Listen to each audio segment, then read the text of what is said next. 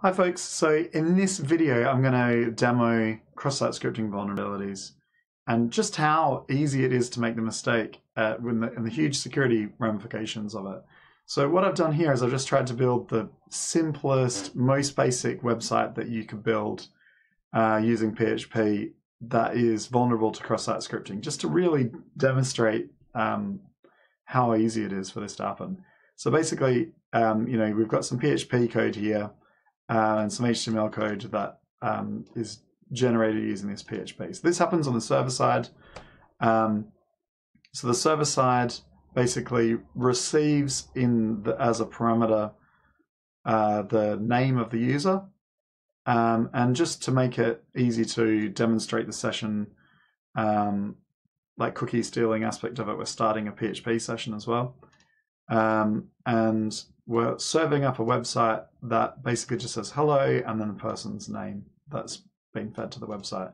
So you can see here that if you don't know about the security problems, it would be very easy to think that this is very innocent looking code. There's nothing really that, if you don't know about cross-site scripting vulnerabilities, then it's very easy to see how this code would happen. But now that you do know about cross-site scripting vulnerabilities from listening to me talk about it in the videos, hopefully you can see here where the vulnerability is. Essentially, the problem here, well, I don't know, maybe pause the video and check that you can see where the vulnerability is in this code. So the vulnerability is that we're using the name here without any kind of validation or sanitization, which means that it could include all kinds of malicious stuff. So if we actually start interacting with this website, if we do, what the script expects, and we put in, so we've got this is just the website that we're accessing, and we're sending along the parameter of name equals world, and when we do that, it says, hello world, which is what we expect to come from that website. So let me just remind us what's happening. So we're ending up with, the response will be hello world. And if we actually look at the, so view the web page source, we can see that the thing that the server's generated is just a website that says hello world. That's what we expect. Now, if we send along like an actual name, yep, that's all working so far. We can view the page source, and yep, that's all fine. So the server's sending basically what we send. But if we send along that the name is a script, and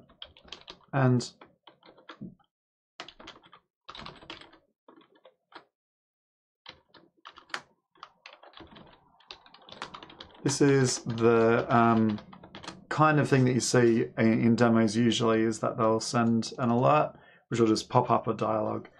And so, that shows us we can run JavaScript because this has actually run this JavaScript on the page. And again, if we look at the source code, now this script, this malicious script, has now been embedded on the page that's being served up to us. And in that malicious script, we might do something else. Like instead of popping up the dialog, we might, the script can access all the cookies on the page. It's just cookie. And so you can see here, that's the session ID. So now we could steal that session. So we could do session hijacking. All we need to do is send that along to the attacker from our JavaScript, and that attacker can now basically take control of this session, so whichever user was logged in. Instead of sending an alert at all, we could do something like document.body.innerHTML equals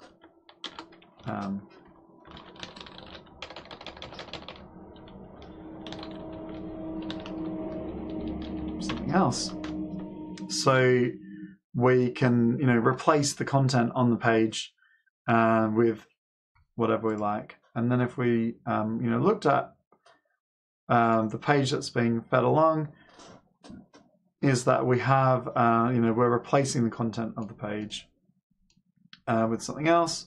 We still end up with that exclamation mark, but there are ways around that as well. You could write some JavaScript that waited for the page to load and then replaced it all, or whatever. But basically, the attacker can do all sorts of things with this level of access of being able to inject code into the website. And so, yeah, going back to the original code, it looks pretty innocent, but just the pure fact that we're echoing back to the user something without validating it and sanitizing it first is all it takes to have a massive case of cross-site scripting vulnerability in the web page. And in terms of the categories of cross-site scripting, this example is a reflected cross-site scripting vulnerability. This simple website that we've just written here is so simple that there is no database to store anything.